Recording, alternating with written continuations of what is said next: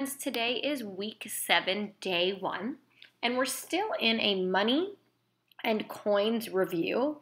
However, there's some concepts that definitely need some refreshing while we're at home, and they come across a little confusing. So I want to make sure it's all clear for you.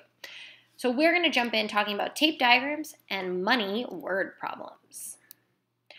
This reminder is about the key vocabulary, part, and whole. We've seen this before when it comes to number bonds.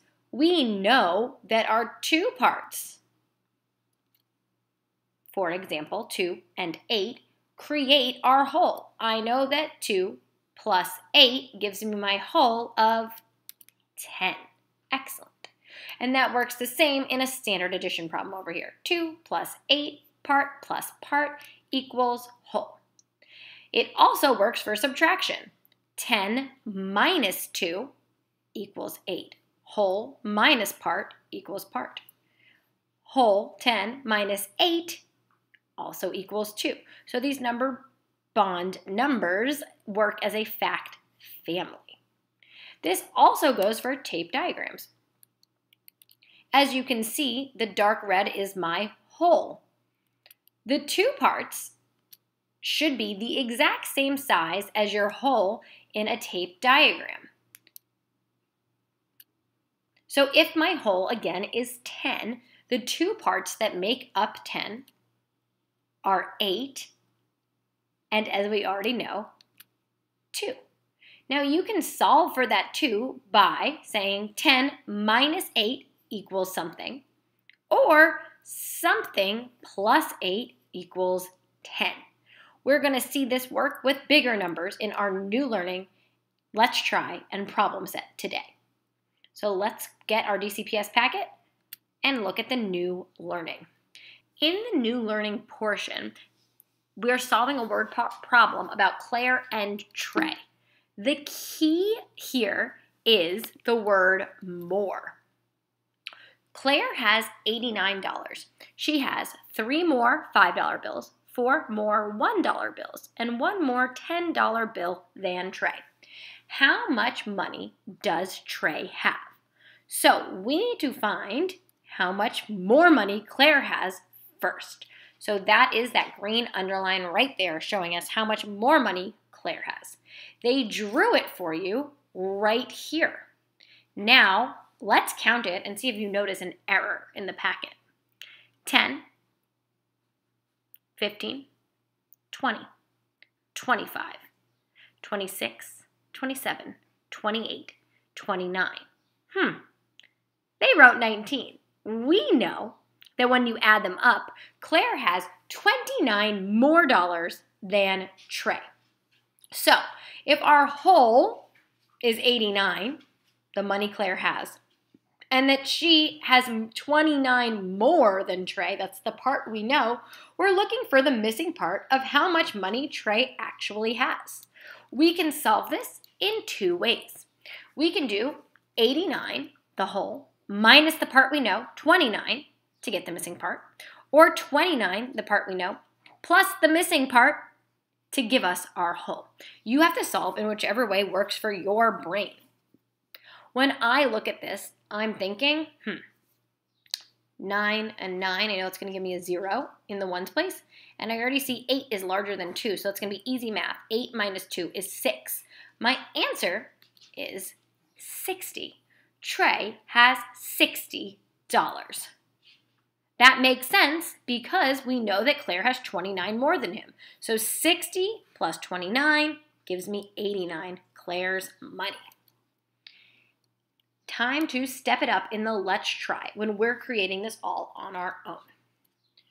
So this part looks really intimidating. At first I looked at it and I was like, whoa, that's a lot. But let's break it down to make sure that we can solve it. Michael has 4 $10 bills and 7 $5 bills. He has 3 more $10 bills and 2 more $5 bills than Tamara. How much money does Tamara have? Now, they drew Michael's money for us.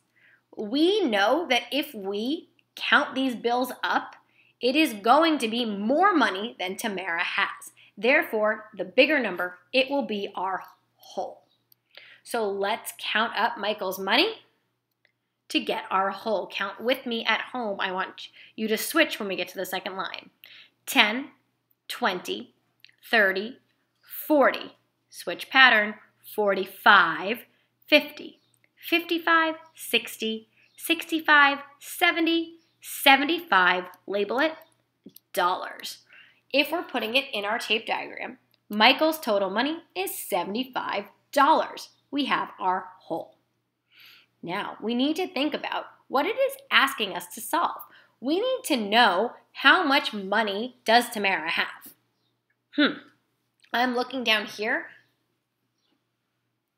and it says in this blue box with the arrow, if you can see pointing up to the part of the tape diagram right there at the bottom. Sorry, this is in my way. About how much more money Michael has than Tamara. We're going to put the value in that box right there. Sorry, that thing was so annoying. So how much more money does Michael have than Tamara? That's the money we're putting in the box. Now, the way to solve this is by crossing out the more that they told us. He has 3 more $10 bills. So let's go ahead and cross those out. He's got minus 10, minus 20, minus 30. Okay. And he's got 2 more $5 bills. Minus 5, minus 10. This money right here is our part. If we add it up to go into our tape diagram, we will get how much more money Michael has than Tamara. The money we crossed out is the money he has more of. So when we add it up together, 10, 20, 30, 35, 40, Michael has $40 more than Tamara. Now, our main goal is finding out how much money Tamara has. So that must be the part that is left over. You can simply count up the remaining bills to get your answer. So go ahead and do that.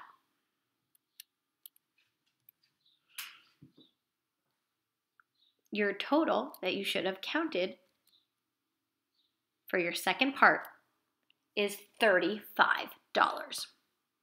Tamara has $35 in total. So that will go right in that bottom box down there. It's grammatically incorrect. It says Tamara have $35 in total. It's Tamara has $35 in total. So the gist of what you're doing today is really focusing on that part, whole language of building your tape diagram. It will require you to carefully read the word problems in order to solve in your problem set. Take your time and make sure that your whole and your parts are in the right boxes, and that will allow you to solve correctly. You can rewind this video, start from the top, and just review those pieces to get you going.